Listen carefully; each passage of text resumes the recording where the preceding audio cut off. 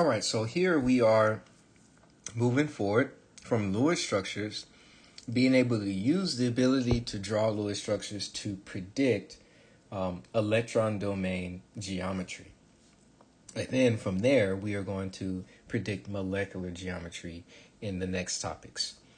So what we have here doesn't look very different at first glance from the topic that we just did, drawing Lewis structures. And that is because Lewis structures, the ability to draw Lewis structures, is imperative to be able to predict electron domain geometry. Now, I do want to say that electron domain and molecular geometry, these things are all verified experimentally with very technical procedures and equipment, very expensive equipment, but it can be predicted, which is what we're doing with Lewis structures. Okay. So we are going to predict the arrangement of electron groups, and that is called electron domain geometry. Okay? So we're going to, again, predict the arrangement of electron groups around the central atom. All right? So what is this molecule or polyatomic ion that we're looking at? Here it is. The methyl anion. So it's going to start with us drawing the Lewis structure. Okay? So you've gotten, I hope, plenty of practice drawing Lewis structures. I've put additional practice in the module at the bottom under extra helpful resources. There's additional practice with answer keys if you want that extra practice. So let's draw it very quickly. Okay, we have, and I'm going to do this very quickly because we've done it now. I have 7 valence electrons to work with, contributed by these atoms, plus because it's an anion with a -1 charge, that adds another valence electron. So I have 8 valence electrons to work with. Carbon is going to be my central atom. I'm just going to draw it like this.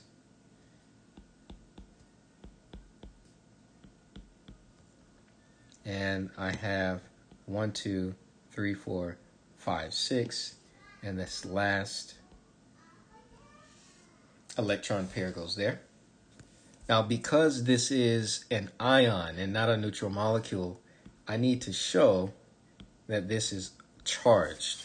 Okay, what is the charge on this anion? -1.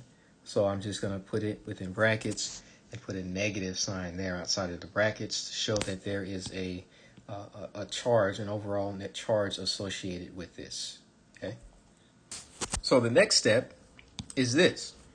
We have a Lewis structure, and the first question there asks, how many electron groups are around the central carbon atom?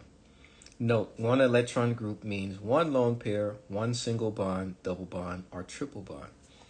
So all I need to do is count electron groups around this central carbon atom. Now, even though this is a pair of atoms, it counts as one electron group. And what they're saying is, even if it were a double bond or a triple bond, that would still be only one electron group. Same here, it would just be 1. Okay? So just that cluster of electrons just counts as one electron group.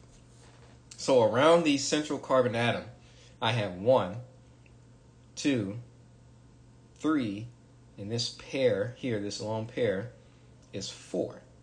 All right, so I have 1, 2, 3, 4 electron groups around the central carbon atom.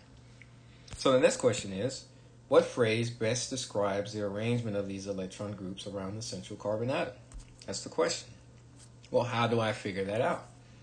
Well, if you look at the PowerPoint slides, or you look here, or the explanation in ALEKS, you will see that the number of electron groups or electron domains is going to tell you what the geometry of those electron domains is likely to be.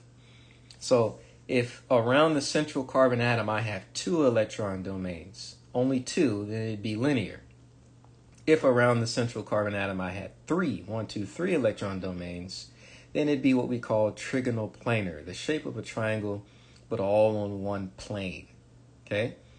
In this case, we have 4 electron domains around the central carbon atom.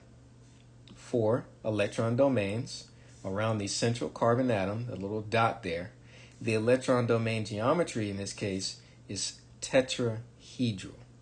Okay? Now, what I highly recommend you guys do is click on the simulation that we are doing this week in lab. Open up that simulation. I've also linked it in ALEKS. Build this or build any molecule with 4 electron domains so that you can see the 3-dimensional tetrahedral shape. It's going to be very confusing to try to visualize until you can actually see a model. If we were in the class, we'd have handheld models that you could see it. So you're going to have to really just kind of build it on that simulation so that you can see the 3-dimensional structure of this. So here you can see, so this tetrahedral, let's look at it. These images here are much easier to look at as far as the 3D geometry. You see that this bond is actually coming out at you. You see that there.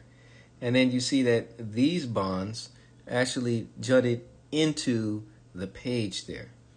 So sometimes you may see things drawn like this with the dashes and the wedges. So let's say I'm drawing methane, for example. We got a carbon atom there in the middle. I got one hydrogen atom here. And then let's say I have a hydrogen atom there, a hydrogen atom there, and then I have a hydrogen atom here. Okay, you see these different kind of lines. I've got a solid line here, just a straight line. That means that it's on the plane of this page. Okay, it's just laying on top of the page. But because of the tetrahedral shape, electron domain geometry, well, these electrons in this bond are on this page, but the electrons in this bond, those dashes mean that they go into the page. Okay, the electrons on that bond are going away from you into the page. This solid wedge that you see here means that it's coming at you. It's coming at your face. Okay, so they're all kind of pointing in different directions, whether it's on the plane or into the paper or coming out at you.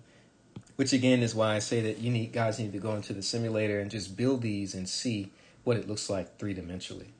So again, we determined that the electron domain geometry is tetrahedral. And it's very easy to determine that. You could just use this table here. You could use this chart here that I have. If it's got 4 electron domains, the electron domain geometry is tetrahedral. Simple as that. Okay, so you will find tetrahedral there in the drop-down box, and you're done.